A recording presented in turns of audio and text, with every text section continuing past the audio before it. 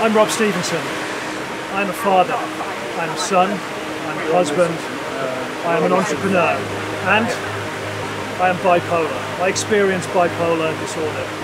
And this is the MindCycle, where I'm attempting to ride the whole Tour de France on a static trainer to raise awareness about talking about your mental health and to raise funds for MQ mental health. Sponsored by Deloitte, who are doing excellent work in looking after the mental well-being of their employees and really supportive of the mental health agenda. I'm delighted to be here at both the Birmingham and the London offices, and have been joined by a number of employees having some pretty uplifting conversations about mental health. Wish me luck.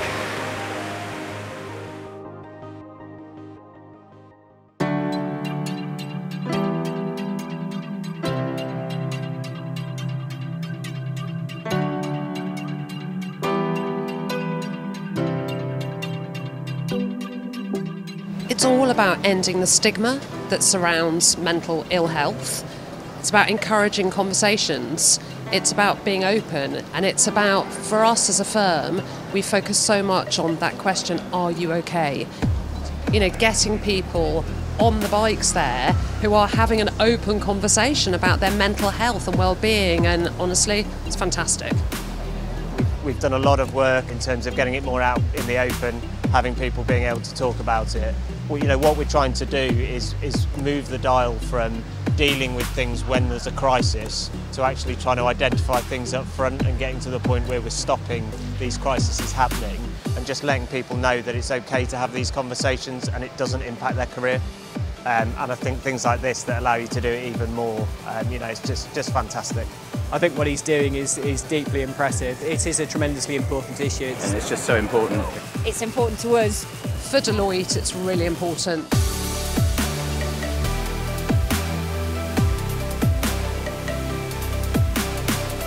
Five years ago, it just would have been a taboo subject, and I think we've really tried to change that culture and make that people feel comfortable raising these issues, and that we're there to support them. I think everyone who's in the firm should recognise we've come a long way. I know more people talk about it now in my teams, and I suspect that's not because there are more people suffering with it, it's just more people are comfortable doing that, which has got to be the right thing and the way forward. Raising the awareness through events like this, so people are thinking about mental health, also enables people to then talk about it a little bit more, and that can only be a good thing. Every little bit helps, I think, and just talking about it is the start.